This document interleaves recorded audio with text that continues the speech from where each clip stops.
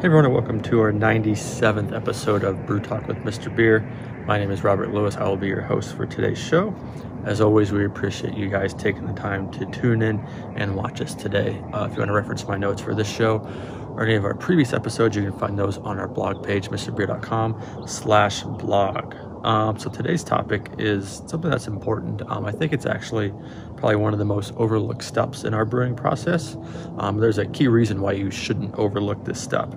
And that step is adding cold water into your fermenter before pouring your wort into your fermenter. So obviously when you go to pour in your wort, that mixture is very hot. If you've been brewing like a refill or a recipe, it's been boiling for a couple minutes to longer than 30 minutes depending on what you're brewing, so you got some hot liquid there.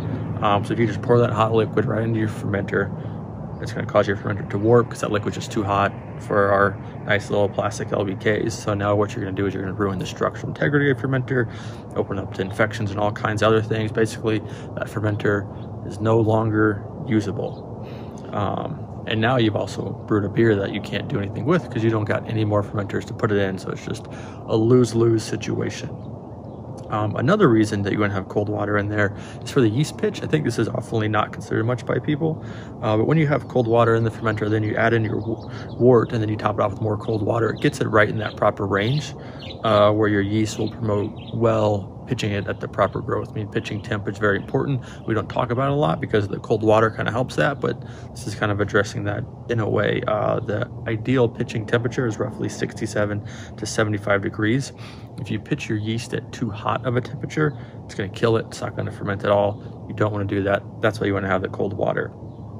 And another reason for adding the cold water is, it prevents you from having to use like a wort chiller or trying to make an ice bath in your sink or your bathtub and all kinds of things, which can be very time consuming and troublesome. Wort chillers can be kind of expensive and difficult to use sometimes, and then making the ice bath. It's just a big extra step that you don't need to use with us, that you can just use the cold water for, and it works out great.